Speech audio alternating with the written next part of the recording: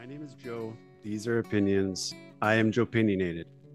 Today I'm talking about the top 5 records from Sturgill Simpson, Joepinionated List. Now, Sturgill planned on making 5 records. He put out 5 records. Might be done. He said never say it's over till it's over kind of thing, but we might only get 5 Sturgill Simpson records. He's kind of set out what like the theme for each record was.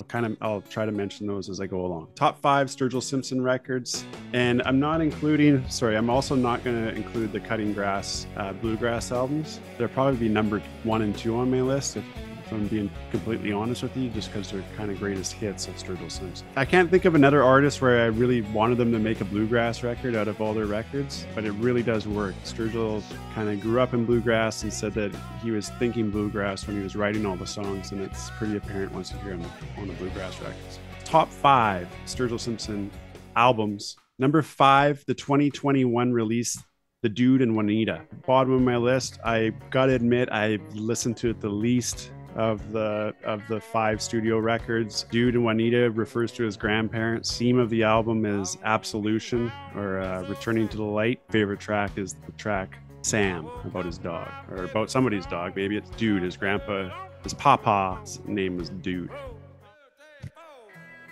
Number 4 on my list of best albums, Sturgill Simpson, Joepinionated List. We've got his first album, 2013's High Top Mountain.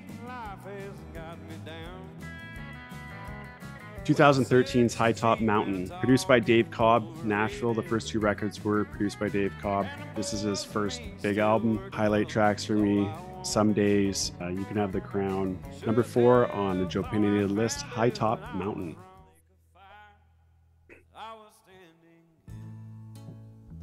Number 3 on the Joepinionated List, Sturgill Simpson best records, I've got 2016's A Sailor's Guide to Earth. My least favorite song on the album is actually the cover of Nirvana's In Bloom. It's not a bad song, I just prefer Nirvana's more. This is a great record. Sturgill mentions quite a bit that he loves Marvin Gaye. Highlights are definitely Sea Stories, Brace for Impact. I'm sure every record after this one is produced by Sturgill. Number 2 on my list of top 5 Sturgill Simpson records, 2019 Sound and Fury. This album came out 2019, and this is the one that has a Netflix anime special as it comes with a movie that if you have Netflix, kind of reminds me of ZZ Top. It's number 2 on my list. My favorite song on this album is Mercury in Retrograde. Make Art Not Friends is up there as well. But if you watch the Netflix special, you probably get an idea for that as well.